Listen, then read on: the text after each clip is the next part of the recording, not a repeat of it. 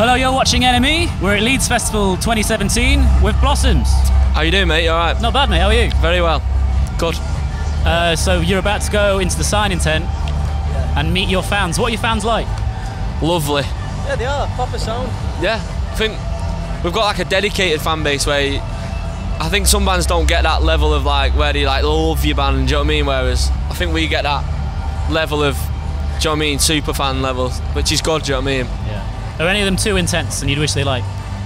Leave it. Miles once got a piece of toast and a stuffed childhood teddy. So like this girl with like this teddy cat that she'd had for like all, and she like give it to Miles. Okay. Because Miles, is it raining?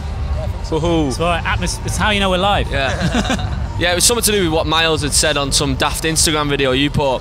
Who needs a cat when you got toast or something like that? And then she brought him a cat and toast, just, you know, something silly like that. She had that teddy for like 14 years. Yeah. No, they're good. They're a good laugh.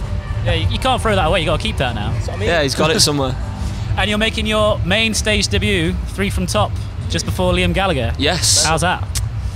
Just that sentence itself is enough to just give you a little bit of a buzz, you know what I mean? Come from the Festival Republic stage 2 years ago to, do you know what I mean, like you said, 3rd from top with Liam Gallagher on afterwards. It's like childhood dreams stuff, innit? Yeah. Delighted. Well, last time we met at Brit Awards, one of you said that you'd, if you met Liam, you'd lick his face. Yeah, it was me. Do you reckon, are you going to carry that out today? Honestly, it's on camera now. So we was in Chicago and he walked past me and the first thing I thought was like, that shot through my head and I was thinking, oh God. And I didn't even say hi or anything, I just let him walk past me. I was like, I would definitely lick his face. That's the worrying thing that I get him from this now. He wouldn't. We'd keep him in, Ray. He'd be like that. I know it would be like that, but I wanted to. That's the worrying thing. So you haven't actually conversed with No, him yet? no. Hopefully later on, maybe. Today's the day. Yeah. And then from one brother to another, you're supporting Noel at the Manchester reopening gig. We are, yeah. Well, that's obviously going to be a pretty special day. You're playing with your old mates Cortinas, and it's such a big day for Manchester. I mean, what does that gig mean to you? We're just delighted.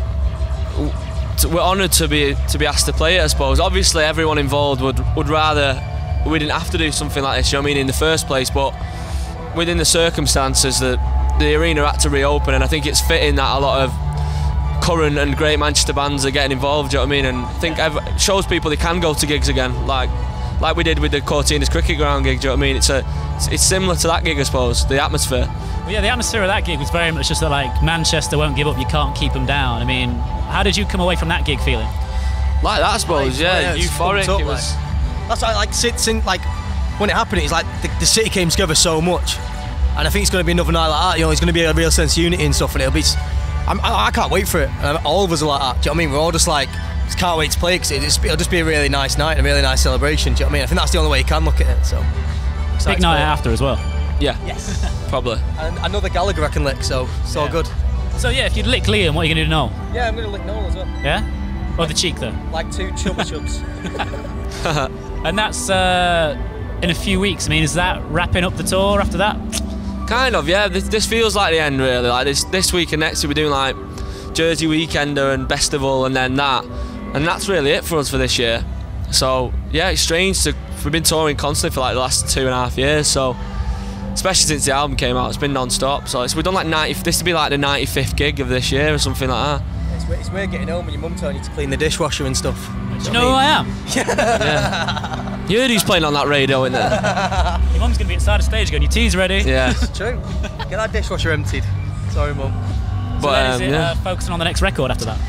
Yeah, but we've kind of done, we feel like we've pretty much finished it. We've got about 12 tunes on, and that's usually enough for an album, but we're going to try and write a couple more, you know, just see what you can get. If we get another banger, then you're not going to be complaining, are you? Do you know what I mean? So we'll see, yeah, but it's in a very healthy position.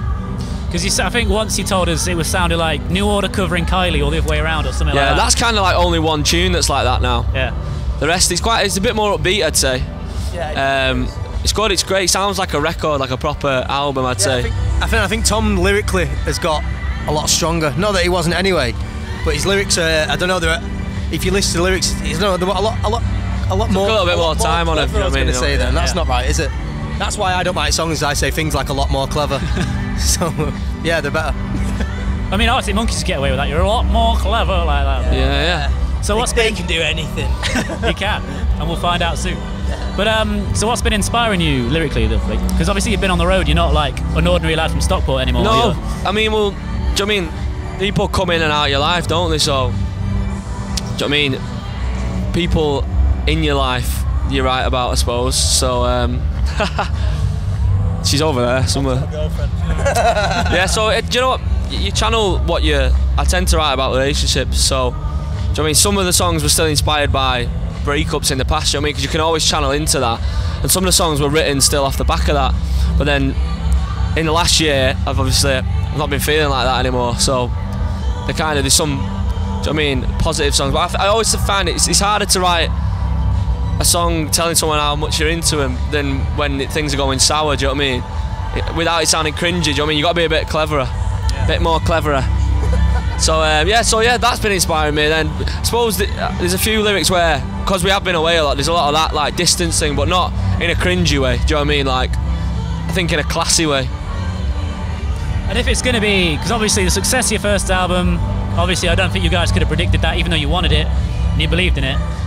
If the next album's all bangers, it's like they only get bigger from here. Do you see yourselves, realistically, can you feel yourselves stepping into arenas or maybe crawling higher up the bill, or maybe a headline in a festival like this? Definitely, but especially when you've got 2 albums on your belt and listening to the songs back, and everyone involved who's heard the songs kind of goes, these sound great. Do you know what I mean? I don't think there's not a weak song on there.